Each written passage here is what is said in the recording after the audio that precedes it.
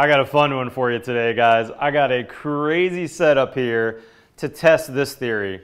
You know, everyone in their house has one or maybe 3 or 4 hose bibs that are exposed to the cold outside.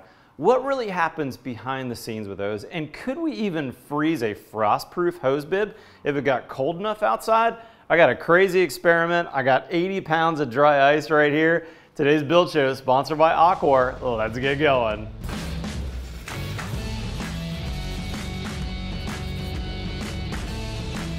All right, guys, so here's the premise. You know, in the South where I build, most builders do not use frost-proof hose bibs. If you're in Canada, if you're in Minnesota, you're absolutely laughing at this.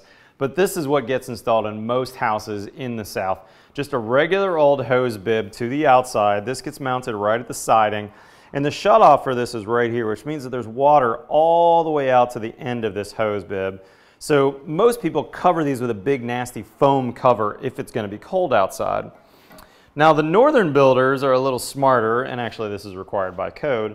They're most of the time using one of these. This is a brass or a copper shutoff hose bib that when you turn this knob right here, it's actually shutting off right there. I don't know if you can see it on camera, but there's a shutoff right inside here, and this is an 8-inch model. So it's actually shutting off 8 inches inside. So if you can imagine this on your rim board of your house, looking up in your basement, it's shutting off just probably beyond your insulation on your rim joist, something like that.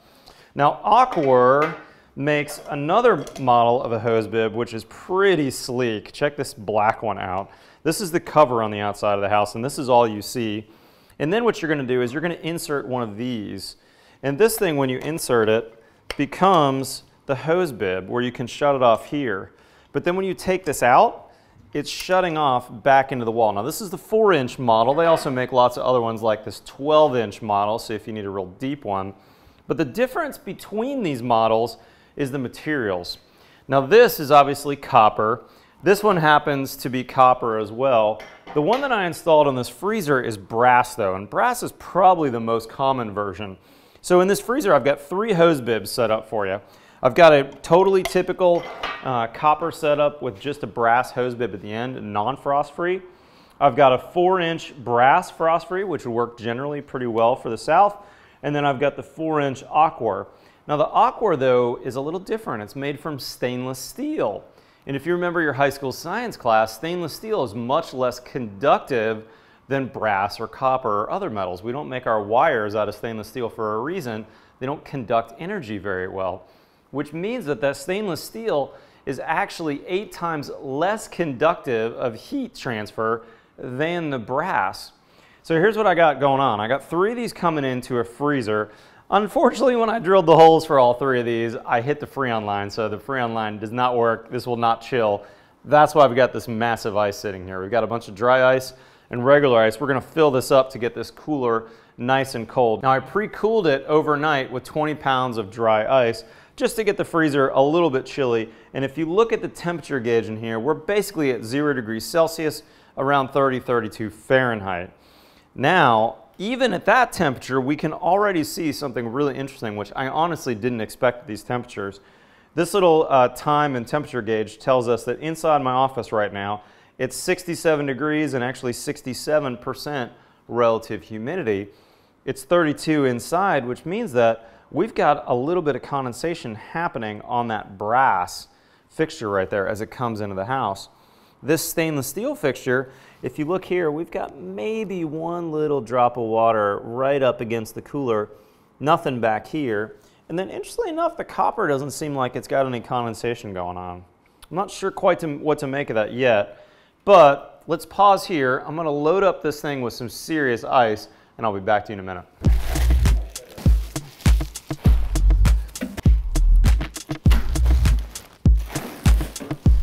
Oh yeah.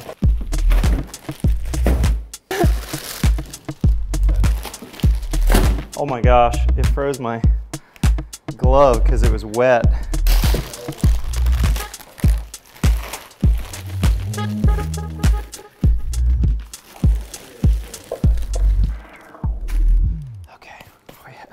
Cold in there. Okay, all right, we're loaded up. This freezer The Freon may not work, but dry ice is minus 109.3, I believe. It's really stinking cold. My gloves got wet on the ice, and my thumb froze to the inside of my glove when I was handling that dry ice. It is really cold. So now I got to figure out how to get this thermometer in here. My childhood frostbite memories are coming back to me. And I made sure, by the way, to not touch any of the hose bibs to the dry ice. They're all away. Same with the ice. There's no ice or dry ice touching the hose bibs. Now let's set up a time-lapse camera and a GoPro. Let's see if we can see the temperature drop in there as we GoPro this, and let's see how long it takes. I also need to turn on the water. The hose bib is on to here, and now I need to charge these hose bibs. Okay, now we are charged. So we should have water now to the shutoff valve, which is there, the shutoff valve, which is there, and this one, remember, is going all the way into the cooler, so I'm hoping that that thing splits on us. We shall see. All right, guys, Saturday morning. I have not seen it yet. It's been, how many hours? I don't know, about 16 hours or so since I was here last. Let's see what happened.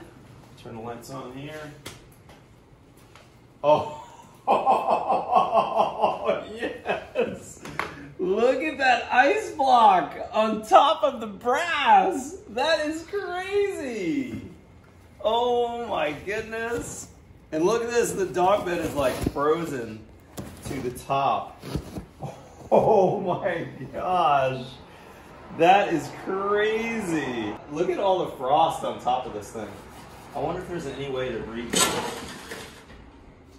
Okay, so check it out. The temperature gauge is pegged below 0. And this temperature gauge stops reading at minus 20 Fahrenheit. So we are below minus 20 out at this point. The copper is still wet but not frozen. The brass is totally frozen, so much so that even around the brass has, is that condensation? No, it's condensation, not frost. But look at that big chunk of frost.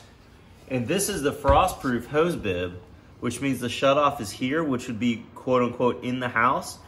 I'd be willing to bet there's a plug of ice in this copper right here. And if we keep this test going, it's gonna freeze. Now, I shut off the water because I didn't want a big frozen burst pipe issue. So I shut the water off to here, and I was expecting this piece of copper to bust. There's water here, but I think that's just condensation. But this copper pipe has not burst yet. That's really interesting. And on the stainless steel model over here, which is the Aquar, we've got just a little bit of condensation, but that's it. Okay, now let's check out the infrared gun to see if we can get some temperature readings. So first off, this ice block here is reading 46 degrees. Let's see if you can read that. I'm not sure. Oh, no, it's reading. Well, that makes more sense. Yeah, 35 degrees right there. See if you can record that right there. Yeah, it's interesting. It's varying depending on where it is. 39 degrees, 38 degrees. You'd think it'd be 32. Now we come out here to the copper, and this copper pipe is at 60. Let's see what this copper pipe is. Also about 60 degrees. If you can read that. And then let's see what the stainless is over here. The stainless is 59.7 degrees. So that, wow, that's crazy results. I didn't expect that. The copper is staying warmer than anything else. I think that's because the copper is all connected to the water line and has a big radiator to get the heat from this room. And the copper's conducting the heat really well because it only has one cold input. And this guy here, which is the brass frost-proof, totally frozen over. It's you know, really close to freezing temperature until it gets to the copper, and then it's gone back to more room temperature. And then the stainless steel is reacting really similarly to the copper here in terms of temperature. And I think that's because the stainless is not conducting the cold from the inside. I mean, it's at least 25 degrees warmer on this stainless than this brass. And remember, this brass goes all the way through into the cold. This stainless goes all the way through into the cold. That's wild. All right, so at this point, I say I'm gonna cover this back up. I'm gonna leave it for the weekend, and we'll film on Monday, and hopefully we'll have a burst as if we had a cold snap for 2 or 3 days where it was below freezing outside. I'll see you Monday.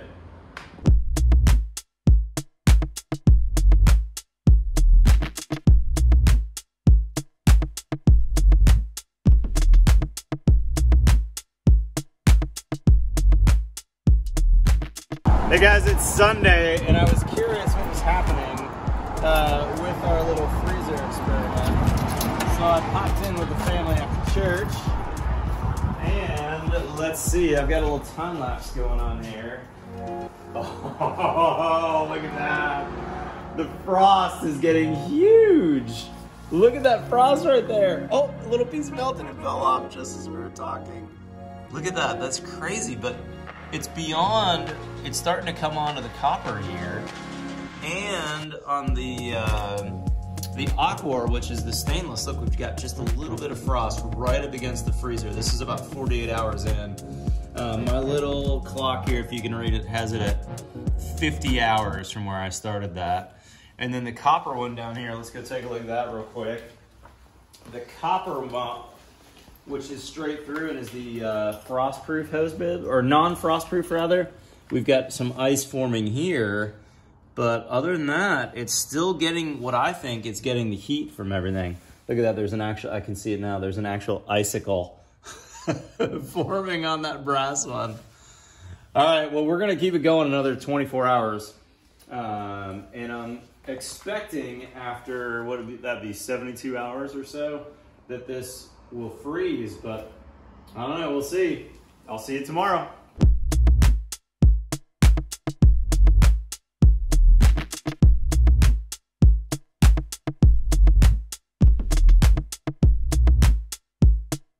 Okay guys, I was here over the weekend, but now it's been another 2 days. It's Tuesday, and just for reference, it's 70 degrees in the building currently and 51% humidity, and this little guy here is my elapsed time timer, 97 hours and 39 minutes, and I started this maybe 5 minutes after I put the ice in, so we're just shy of 100 hours in the chest. Now, if you remember, I said earlier in the video, I broke the Freon line in here, so unfortunately I wasn't able to plug this in, and I have not loaded any more ice in, or dry ice. So let's see what's happening underneath the dog bed. Oh my gosh, it's still really darn frozen. Oh man, that's wild.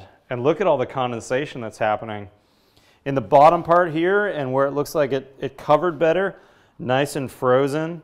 We've got a lot of condensation that's frozen up. That's pretty interesting. So we've got a dew points here happening, and that's basically what's happened to this too, guys. If you look at this, we've got dew on all 3 of these hose bibs. The copper has quite a bit of dew now after 100 hours. This brass fixture, if you look at the time-lapse footage that I made over the weekend, I ran it for a couple of 12-hour shifts with the GoPro. This kind of frost kind of pulsated almost. So crazy.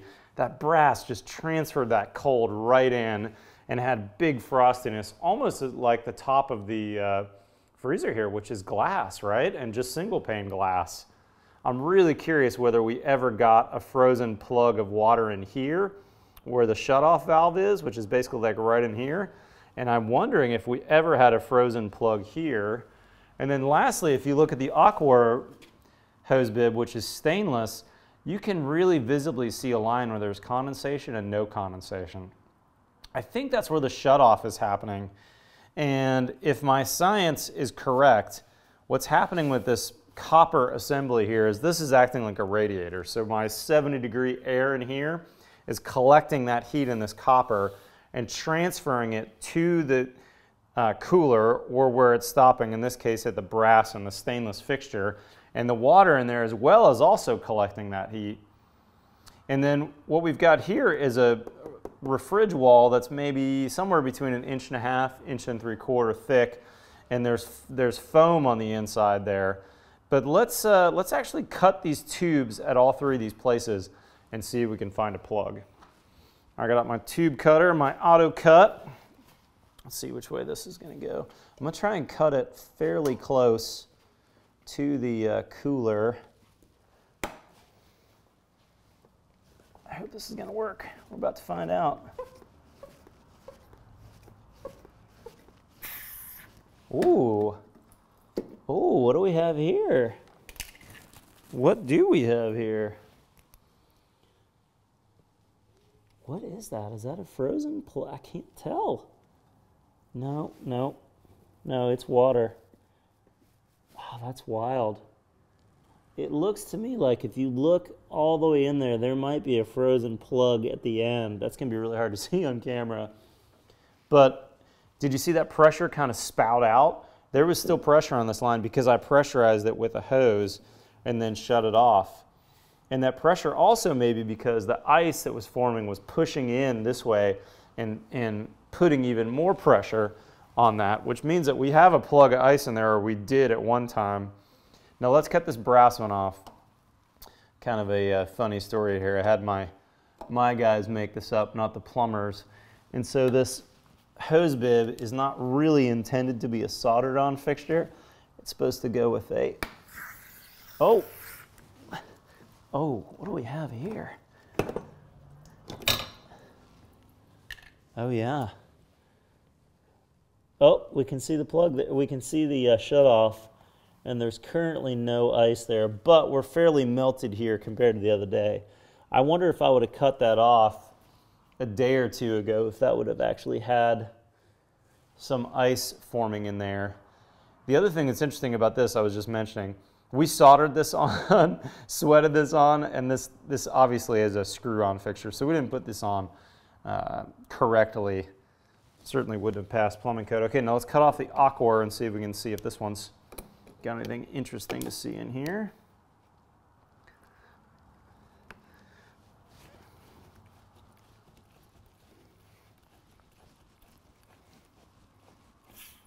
A little bit of pressure relief as well.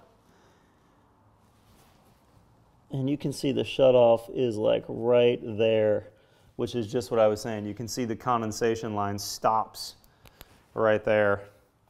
Now, I should have done this before I pulled this, but if you pull this freezer back, oh darn, I wish I would have. There was a pretty decent little pool of water underneath the brass fixture. There was a couple of drops underneath the stainless fixture, and there was somewhere in between underneath the copper fixture. I think the really interesting part of this test is that I didn't expect so much condensation to happen on this brass fixture. It makes me wonder about other climate zones. Like, what is happening to brass fixtures behind the wall in Wisconsin and Vancouver and all those cold climates? Is this kind of thing happening inside the wall cavity? Now, like I said earlier, this cooler's only got 1.5 inches maybe of insulation. So from inside the cooler, where we know it was at least -30, to the room temperature here, which is 70, that's 100 degrees delta between the two. And that 100-degree delta is happening in 1.5 inches. That's very, very little space for that to happen. I made kind of a drawing to show you what that would actually look like in a house wall. Now here's a typical southern house right here. And in a southern house, here's your foundation. Here, let's see if we can move over here, get a little better light. Here's your foundation. So this is slab on grade.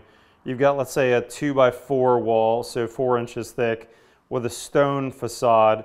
Oftentimes, hose bibs are coming up out of the slab and then coming across. So this piece of copper, let's say, which is non-frost free, has maybe 10 inches, let's say, of copper coming from the heated house through the wall until you've got it. Now let's say the exterior is 20 degrees outside, which should be pretty normal on a really cold Texas day. The inside is 72. We've got maybe a 50-degree delta between inside and out. If that 20-degree air stayed for a couple of days, I could see this copper freezing somewhere in this location. Now on the other hand, a northern house that has a basement, here's your concrete foundation wall. And let's say when you come on top of the wall, then you've got, let's say, 2x10 floor joists in an older house.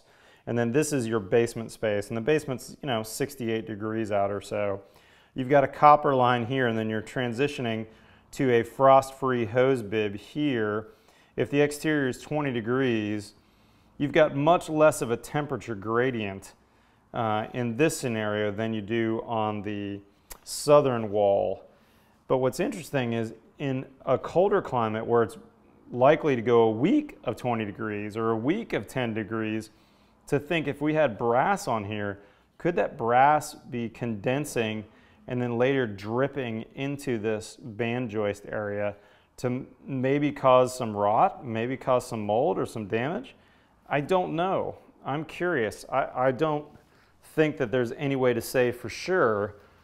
But the other thing that this brought up to me was, why was that non-frost-free hose bib over here, the copper one, not condensing? So one of the guys on my team, Tim, is a mechanical engineer. He brought me his principles of heat transfer. We're going to get nerdy for a second here. Let's take a look at the book. Okay, so here's the heat transfer tables. What we're looking at here is BTUs per hour per foot. And at 32 degrees, let's look at the different metals we've got in use here. So here's copper. Copper is going to move 224 BTUs per hour per foot. Now brass, on the other hand, where's brass on this table? Lead, mercury, nickel, silver, tin, zinc, brass, here we go. Now brass, on the hand, is only moving 56 BTUs per hour per foot. Quite a bit less, like less than a fourth of what copper is. In other words, copper is very conductive. That's why we use it for electrical wires. Now if we keep going down the table to stainless steel is only moving 8 BTUs per hour per foot. So in effect, stainless steel at 8 BTUs per hour per foot is 8 times less conductive than brass, and the copper, on the other hand, is moving a ton of heat. So when we had that big assembly over there, that's why that copper, even though it was a non-frost free, was able to gather enough heat from this space. We had a very thin wall, and the brass, on the other hand, was moving quite a bit of that cold or lack of heat into the room, and that's why we saw a ton of condensation on the brass. The stainless steel had a hard time moving that. It's only 8 BTU per hour per foot. Okay, now the other thing that's interesting on this table that I don't want to get into it too deep, but you can also see the transfer for air on here, how much heat air moves, and you can also see how much water moves. Now, I believe what's happening for this assembly that we just cut off a minute ago is all those BTU hours per foot of copper at 220 some on that table, we're gathering up like a radiator and sending that heat right to this location, right to this location, and right to this location. So I was totally shocked that I couldn't freeze, in this case, the frost-free hose bib. But if this would have been a normal house with normal wall conditions where we've got a thick wall and this cooler was going for another day or two of cold, I think certainly that would have frozen. And we see that all the time in Texas. The non-frost-free hose bibs, when it gets down to 15, 20 degrees out for 3-4 days at a time, they break all over town. But the crazy part of this test was I did not expect to see so much condensation on the brass. And the stainless had a little bit of condensation, but performed much, much better. All right, anyways, let's wrap up the video, guys. Thanks for joining me. This was really a bit of a science experiment. I didn't totally know what we had going on here. But I do want to say big thanks to my friends at Aqua for sponsoring this video. They didn't tell me what to say. They didn't skew the results. I came up with the test. I do want to mention, though, that they've got a bunch of other options for hose bibs besides this one. So basically, this is the one that's mounted inside the freezer. So on the inside of the cooler, this is what's there. And one thing that I like about what they do is they've got a rubber gasket between their plate and the wall, which is actually going to reduce a little bit of that conductivity as well from that stainless steel. And they've got some other versions as well that are even sleeker. Now this one has a vacuum breaker built into the fixture. That's this right here. This is a vacuum breaker, which is going to break the vacuum from the water to make sure no water from your garden hose backs up into the house. That's not good. The plumbing codes require a vacuum breaker, but they've got a brand new version right here, which is this guy that has a little round cover. So if you want a really, really sleek hose bib for your house that's even smaller, you could do this one right here. It's a little circle with a circular cover. Let me pull the beady tape off there. So you could have that mounted on the outside of your house. Flip this open, you can see there's no vacuum breaker. So what they've done is, got it upside down here. What they've done is they've added the vacuum breaker to the part that fits in. So this is basically the handle that's going to turn on the water. So the water now is on to here, and then you're going to turn on off your water from, can't hold everything in place and do it, from this location. So this is now your on-off switch, and this is the vacuum breaker. So when you turn this off, the vacuum is going to be broken here, and you're going to have a little bit of water spill out. And then when you pull this and turn it off, the water is actually shut off into the wall cavity. Now this is the 4-inch model, which you might use in Texas, but if you're in a really cold climate, you can get this up to 12 inches, which means that now this is the outside of your house, and this is your shut-off location way back in the wall. And again, because it's stainless, we saw you're going to move much less of that cold into the house and actually add a pretty nice thermal break. And I think you're going to add some durability long-term to your house because you won't have that possibility, or you'll have less of a possibility of some condensation dripping if you have some crazy, crazy cold temperatures outside. These guys have thought of all the details, including they include stainless steel screws to match the fixture. So if you were installing this one, they've even included black stainless screws. Anyways, check it out. I'll put a link in the description to Aqua. Big thanks to those guys for sponsoring. Guys, if you're not following me currently, hit that subscribe button below. We've got new content every Tuesday and every Friday. And oh, by the way, check out our content on buildshownetwork.com because we have one brand new video publishing Monday through Friday on our website. Follow us on Twitter and Instagram. Otherwise, we'll see you next time on The Build Show.